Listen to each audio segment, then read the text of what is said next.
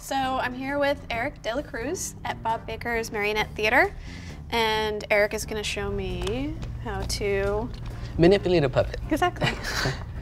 So just give you a little info of the puppet and its control. This is what we call an airplane control because it looks like an airplane. And there's two sections to it. There's the actual foot bar. The foot bar controls the feet and also controls the hands. And our base control that we have here, it controls pretty much the whole body. You have the eyes, the mouth, the back strings. First thing you want to do is level your puppet. So when you want to level it, as soon as it touches the feet, that's where you want to keep this one. With the right hand, what you're gonna do is do like a teeter-totter. It's an count of 1, 2, 3, 4. That's how you make it walk. Go ahead, give it a try. There you go. If you grab one of these strings, you can start making like gestures. You can say wave for the eyes. You just gotta move your controller up and it closes the eyes for itself. And to really make them blink, all you gotta do is...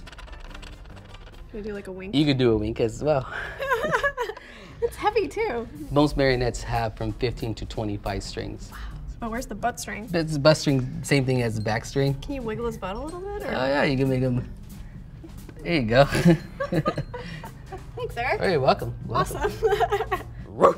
My name is Ellen, which is a dog, and this is SubCultures. Soul Pancake, subscribe!